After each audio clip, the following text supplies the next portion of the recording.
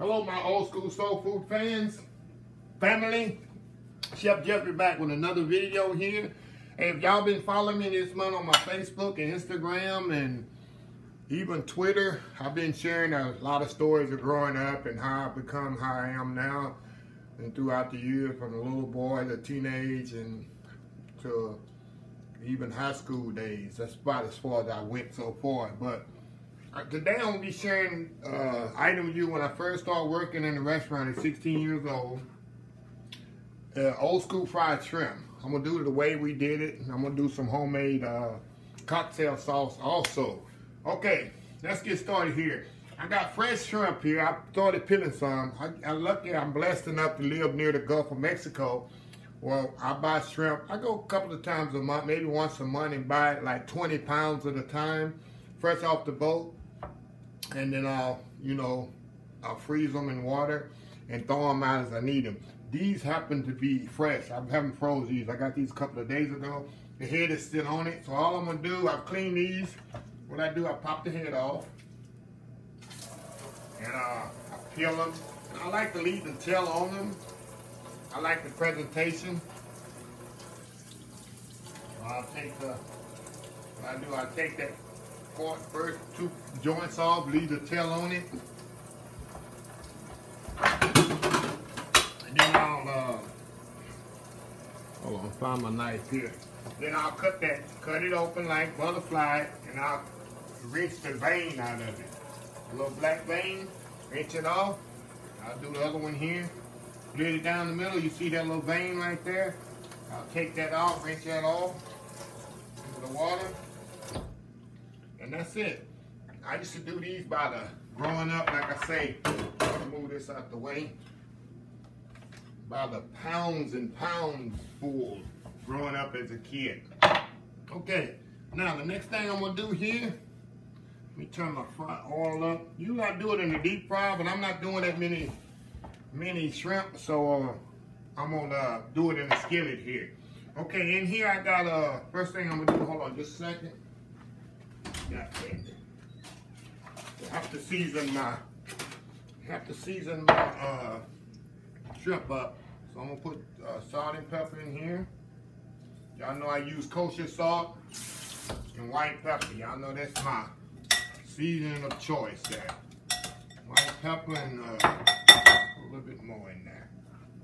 You gotta season it really good, because when you put it in the egg wash, some of the seasoning gonna come out. So you gotta really season it good. Okay, now, like I say, in this bowl, I got an egg and milk. I use like one egg, and I got the recipe, of course, on the description of the video.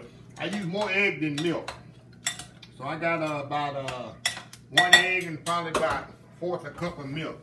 Okay, this is the season. I grew up using cracker meal, which I do sometimes, but if I don't use cracker meal, which I don't have that time, I use the Louisiana fry, classic fry, not the fish fry, but the classic fry. This is like, this is good for dual purposes, not only catfish. You'll see some that say this catfish, this is for dual fry, and I use the unseasoned one, where I can control the seasoning that I use. So I'll put the picture of this online too on the recipe. Okay, put that in the bowl here.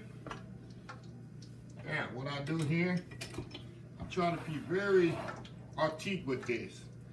Usually I do the shake method, but with this I don't. I'm gonna just do the regular breading method.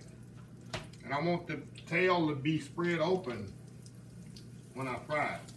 So I'll mash it down, make sure it's wide open, the butterfly. See how it looks? Actually butterflied. And I never let the tail touch the oil. Another one in there. Like I said, I don't use the shake in the back box method for this. There's another one in there. Let's see what I'm doing. See?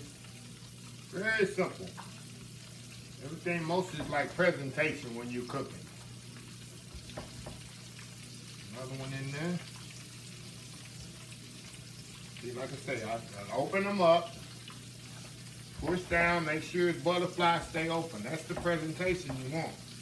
See how that is? You got all the breading everywhere inside the shrimp. Put one more in here. And another thing, you don't want to overcrowd you when you're doing it in the skillet. A lot of people don't have deep fryers, so they have to use a skillet. That's why I'm actually using a skillet. And you know, as I know, shrimp don't take that long. Take about a minute and a half, 2 minutes. You definitely don't want to overcook them. Okay.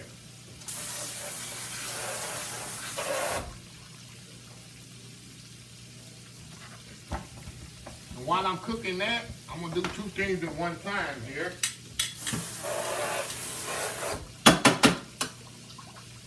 I'm going to make my tartar sauce. This is so easy. Not tartar sauce, I'm sorry, cocktail sauce. All it is 3 things. Ketchup, horseradish, and lemon juice. That's all I put in mine. Fresh squeezed lemon juice. Okay. Put about a cup of ketchup in here. About a cup I'm going to put some horseradish. Spicy. This stuff is very spicy, so if you like your spice, you can put more or less. That's about all I can handle there.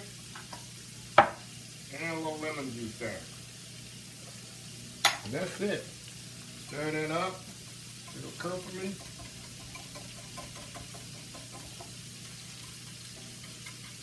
That's it. You got cocktail sauce. Just that quick. That's all it is. Very simple. You can put a little Worcestershire sauce in it if you want to, but that's all I can handle. We'll pour that up in a little bowl there. Okay, we got that ready. Watch our shrimp here. Shrimp is coming along really good. Let's cook a little bit more. We're going to take them out and we're going to put some more in. How the nice tails is there. I love the way the presentation. You'll kind of see it when after I plate it up here. This actually don't take long at all. Oh yeah, these are ready. And I'm putting them over here, which you probably can't see, but you'll see later, on a little paper towel on the plate. But you'll see later here when I plate it up. Yeah, these are nice and crispy. That's what you want, nice and crispy, golden brown shrimp.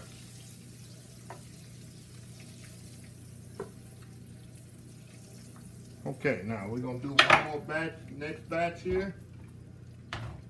Y'all remember how I did the other one? Push it down, make sure the flat is flattened out. Right into the oil.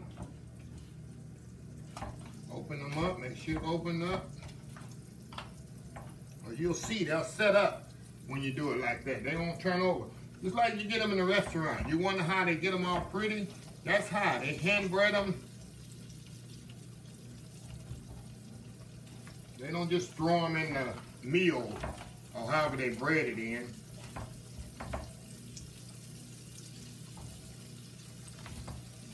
I'm very popular today, man. I'm having fried shrimp. You know, everybody in the neighborhood want to come over tonight. But I got a crew to feed, so it ain't gonna be like that.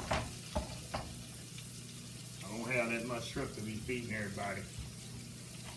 Like I said, it's very simple. You can use frozen shrimp too. You can use shrimp that don't have the tail on it. So I just like the presentation, and it just eats better when you pick it up and hold it by the tail. Okay, that's that. See how easy that was? Just in here. This away. Nothing like this. It's nothing like the smell of fresh Gulf shrimp. You can just smell the ocean in the water, in the air, in the shrimp. And these is like a 1620 or 2125. That's what I use for fry. Sometimes you get them so much bigger that it's a tough shrimp. So I try to use the 1620s or 2125. That's about as big and small as I go here. I'll move these over here. These don't take long. But like I was telling y'all, if you read my paper, Let me move these over, y'all can see the ones I've done. See how pretty those are? Nice and crispy. That when I was growing up as a kid, this is what I did. I worked in a restaurant that served mainly seafood. So I learned how to cook shrimp, peel shrimp, fresh shrimp, with my pretty much eyes closed. We used to serve hundreds of orders of this a week. Just like, I thought I was gonna hate shrimp growing up, but I still love shrimp. Who doesn't like shrimp? I like them boiled, sauteed, but the best way is like this, fried. Very simple, very easy. And it doesn't take long. You come in, home from dinner, come here home from work and make you some fried shrimp, have you some shrimp thawed out. You see how easy and quick I cleaned them? Okay, these are ready. Put them here on the, turn the fire off. These are nice, see how golden brown, nice and pretty. That's what you want. And that's why I don't like to put the tails in the breading. Because they stand up, see that? Okay, let me plate this up here, put them around the plate.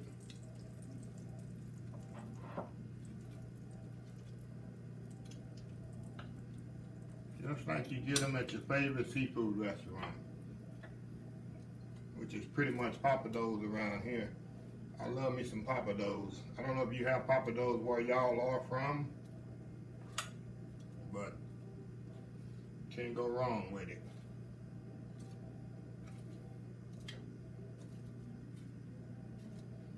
There we go. How's that for a meal? Okay. I'm gonna let these cool for just a second, and I'm gonna be right back, and we're gonna try one of these shrimp, and I'm gonna tell you how they taste. So I'll be right back. Okay, y'all, we back here. Okay, like I say, this is so good. This is so good. So tender. See how tender those shrimp is? Look at that. Crispy, tender, look. Look how we pop up. That means I didn't overcook them. If they're too tough, they won't break like that. And when you get fresh shrimp, they do that. This is so good. Who doesn't like fried shrimp? I even like the tail part. Wow. See that? See how pretty the tails are? We can just pick them up by the tail. That's why I like to present it.